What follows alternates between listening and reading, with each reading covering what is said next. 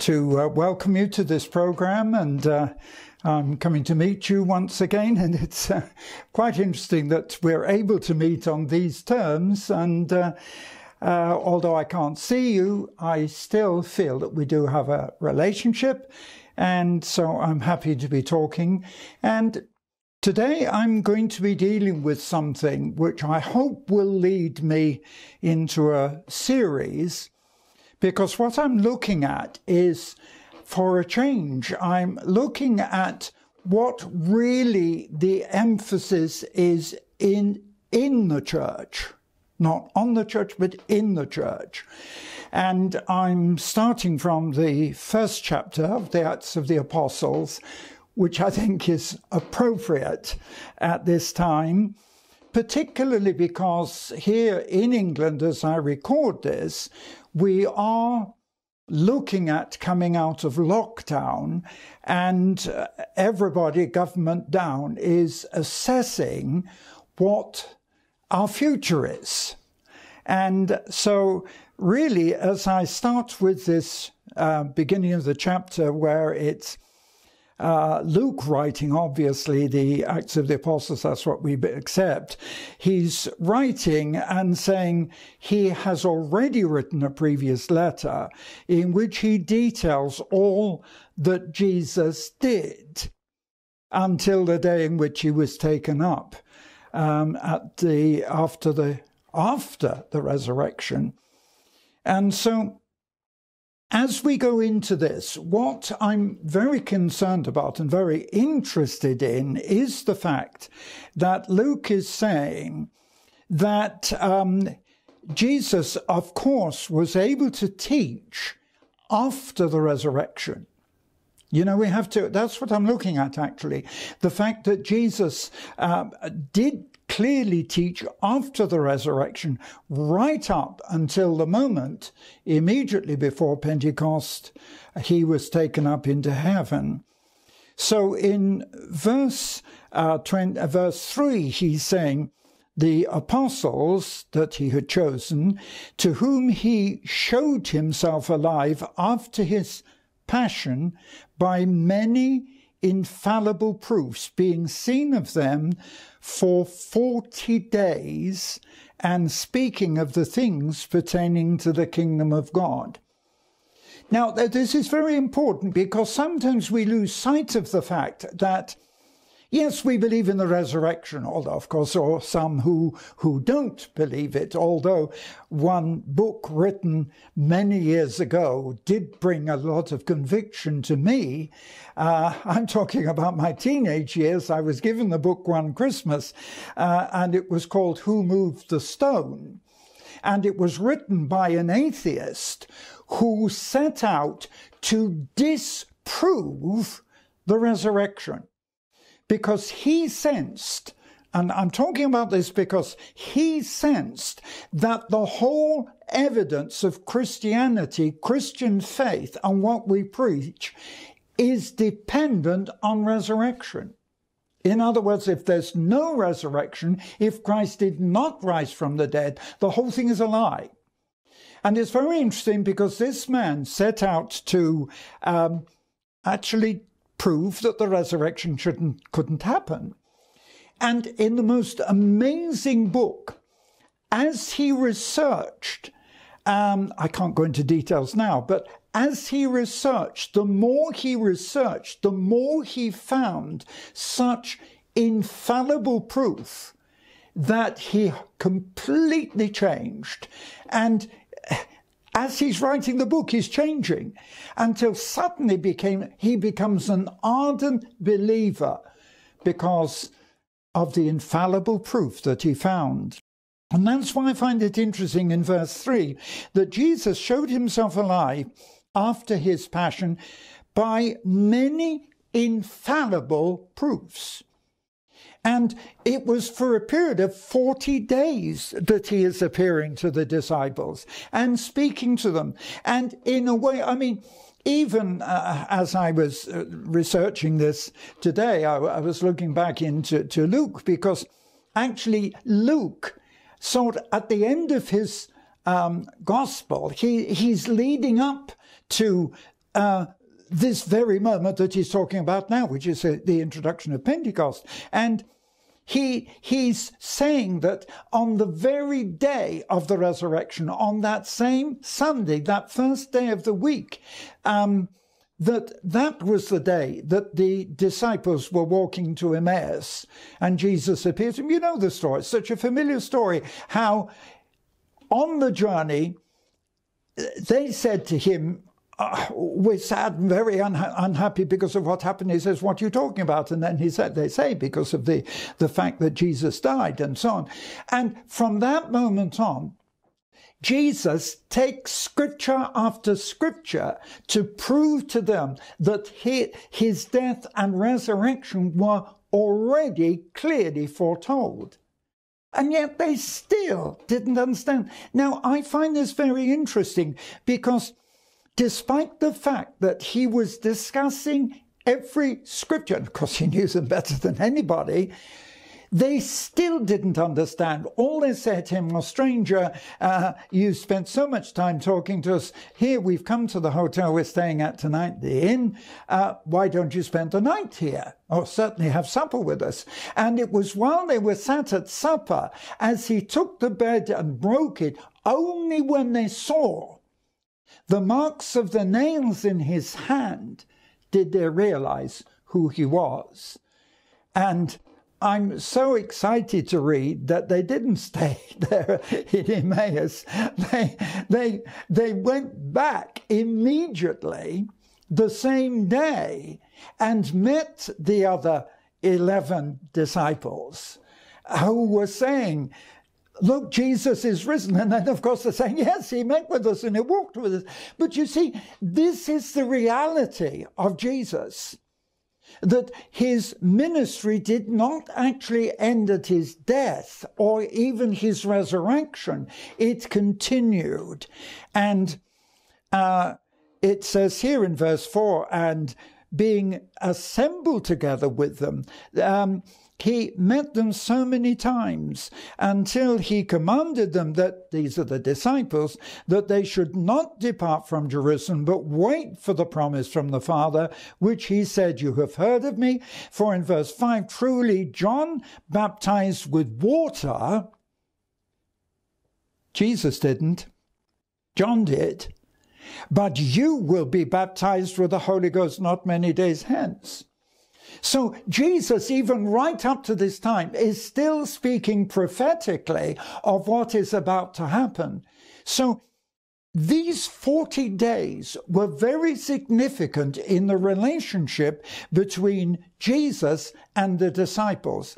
And it's not only those, he was seen by many, it says. He was seen by countless numbers at this time. And of course, you even know that he met them on the shore and cooked for them and all sorts of things, so that there was very much reaction between the risen Christ and the Christ that they had known before.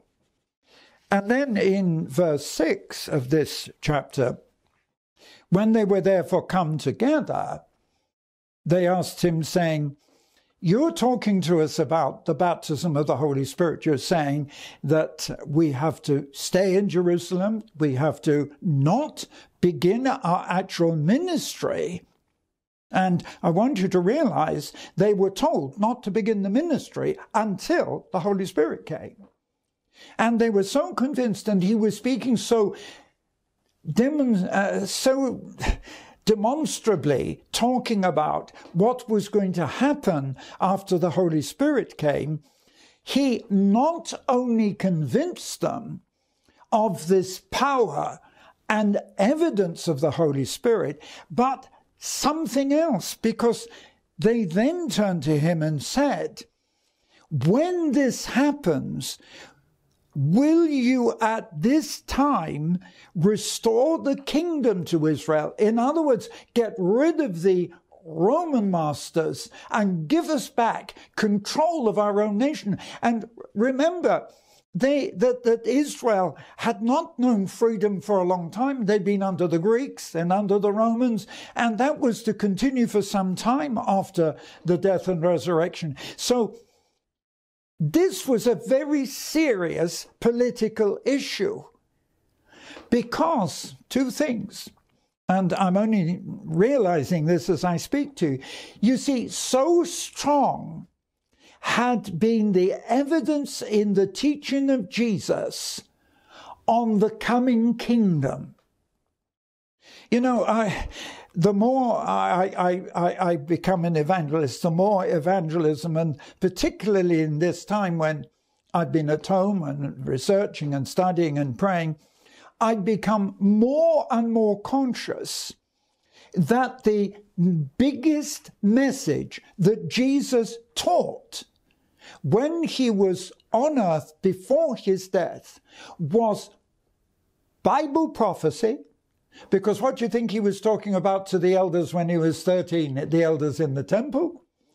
And so often he is referring to the fulfillment of Scripture. So not only was he the fulfillment of Scripture, but he is relating what is to come and still speaking. And so strongly that when the disciples hear about this coming of the Holy Spirit, they're so taken up with the combination that they say to him, will you, when the Holy Spirit comes, restore the kingdom to Israel?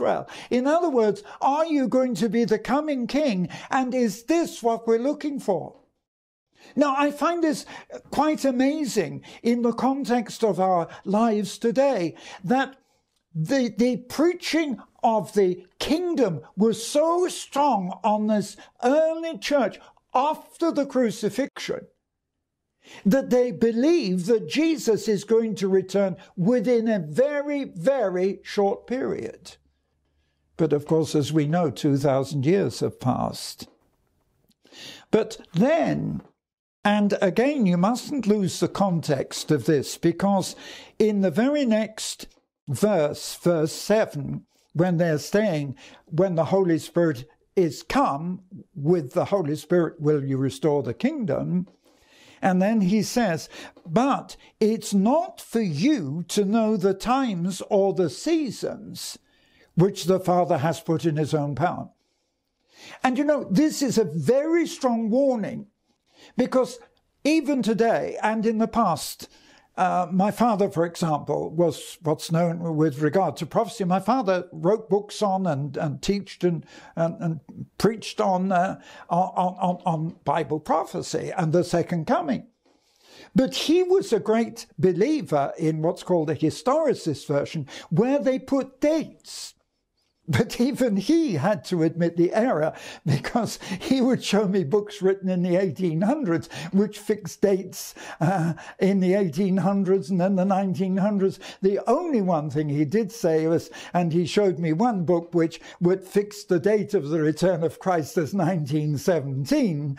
And in talking to me in the 1950s, what he said to me is, look, the one thing that did happen was that was when Jerusalem was restored, when the Muslims were thrown out, and under Allenby, who took Jerusalem.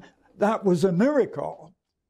And strangely enough, that was one of the dates that they had determined as being for the return of Christ, but it wasn't. So I could never accept date fixing.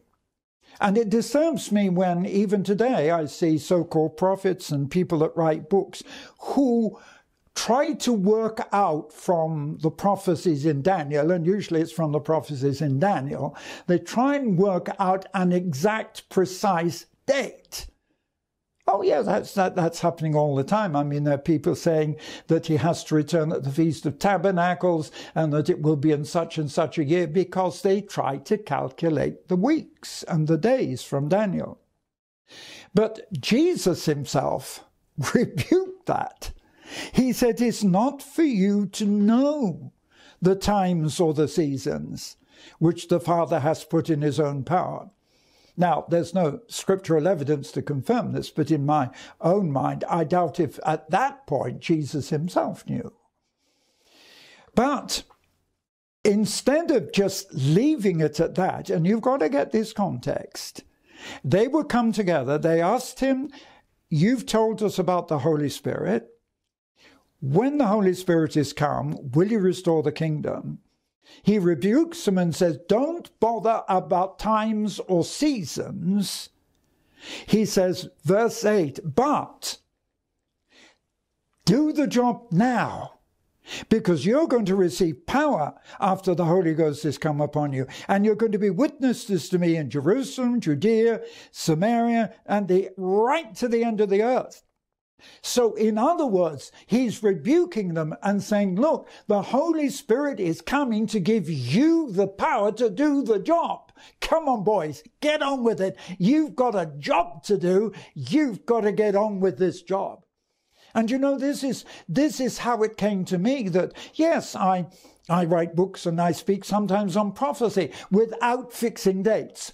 All I'm saying is that we are so much nearer the return of Christ, and that many of the prophetic signs are being fulfilled, and yet that does not slow me down, but only renews that spirit within me of that I'm going to receive power to become a witness to the end of the world. And the reason that I'm speaking to you like this now is quite strong. Because when I was preparing this message, it's in awareness that the time when I'm speaking this, I don't know when you actually will hear me, but when I'm speaking it, we are, as a nation, not as a church, unfortunately, but as a nation, all the news is coming out from our Prime Minister, and it's in the newspapers today. They are planning how we're coming out of lockdown and recession. And they're very buoyant and quite enthusiastic. And interestingly enough, they're now saying that because of Brexit, there's every reason to believe with our rapid vaccination we'll come out of the lockdown before Europe, and that Britain can now take a leading place in the world, which I believe she should have always done. I've never downed Britain, and I do believe that God wants to, I believe there's, well, I'll tell you how I feel. I don't believe there's any nation in the world except Israel whom God has for these 2,000 years used as strongly, as specifically, and as powerfully as Britain.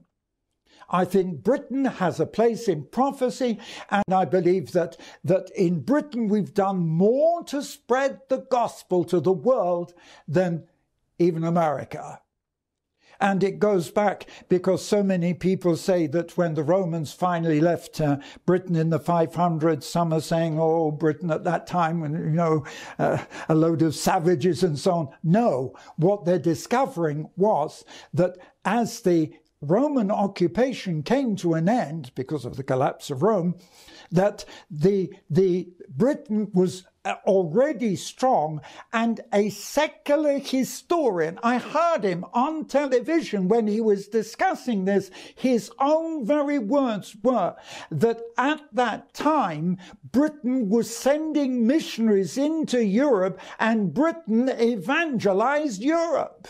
Come on.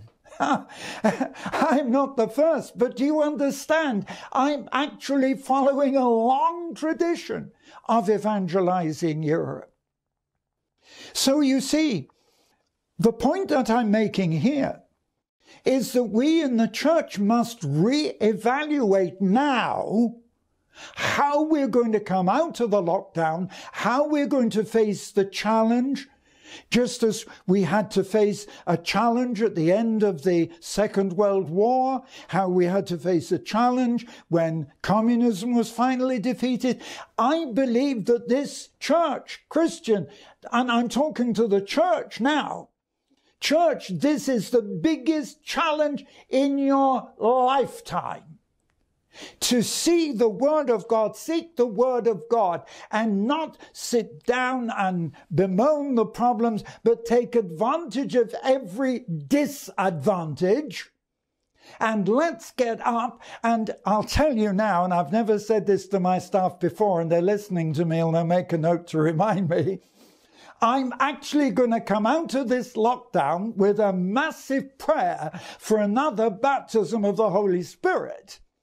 So that like that, those early believers, as they're realizing that Jesus is alive and that every prophecy is going to be fulfilled. And Jesus says, wait in Jerusalem, and while you're waiting, then you will receive power. Let's come out of this time of lockdown and recession and waiting, seeking for another outpouring of the Holy Spirit, a revelation of power and of glory. Come on. Why not? That's what happened to these disciples.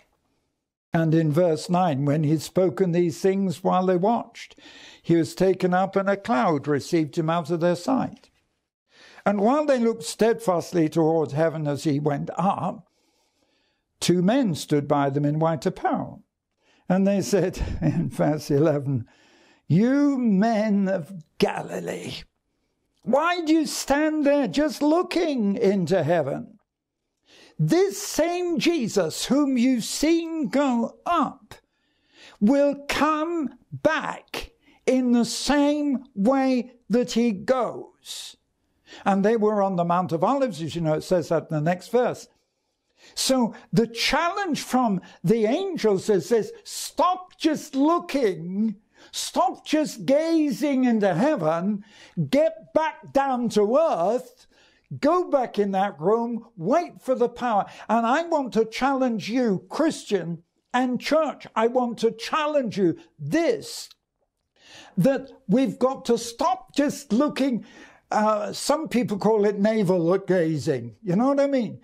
Stop looking at ourselves, and we've got to look at the need of the world. And that's what we're doing in this ministry. This is what we're doing in Eurovision. This is what I'm doing personally. Is I'm getting all fired up and excited, believing that God will give me a greater and more powerful anointing of the Holy Spirit after we come out of this lockdown, or while we're coming out of the lockdown, so that when we come out, I won't come out as an old, weak, retired man. I'm going to come out as not retired, but refired with a new fire and a new power and a new vision. And I'm going to have to stop looking simply into heaven. And I've got to see that this Holy Spirit is given to me. Why? As Jesus said, he said, you will become witnesses to me, both Jerusalem, Judea, Samaria, and the end of the earth. And that was such a challenge to me that when I was going to the far side of Siberia, and by the way, Siberia isn't the end of Russia isn't Siberia, the end of Russia is the Far East. When you get to Magadan and Vladivostok and to Sakhalin, so on, you look on your map. In fact, from the far part of Russia, it's actually possible on the ice to walk to Alaska. And I wonder, actually, because it's being suggested that Columbus wasn't the first to discover America, that possibly Vikings or others had already gone there before him on that northern route. And so I laughingly say to people, when you actually get to the far side of the far east of Russia, if you keep walking, you fall off the edge because you come to the other side of the globe. You're coming back to America. But literally, what's going to happen is we're going to reach to the far side of the world. And this has to be done. The message hasn't changed. And if Jesus were to come back again for a few minutes to challenge us, he would simply say, if you meet the angel says, stop looking up and stop just bothering with your internal things. It's time that you go out there and you preach this gospel and you change the world. And yes, so the disciples went back into Jerusalem. They came into an upper room where they were staying. They met the other 11, and they continued there in prayer, and the number grew over the next days. They were joined by the women, including the mother of Jesus in verse 14. Also, it included his brothers. And it appears when they were casting lots as to who should replace Judas, that they chose two men who had also been with them, as they say, from the very day that John was baptized in Jordan until that moment when he was crucified. So there was a gathering. We know that ultimately there were 120 of them, who were the ones who, all 120 men and women filled with the Holy Spirit. And that's where we come to the day of Pentecost. And I'm raising a challenge, and you need to listen to me next time, because I'm going to continue this challenge. Father, just open people's eyes, and Lord, let us see another Pentecost to transform a church coming out of lockdown. In Jesus' name, amen.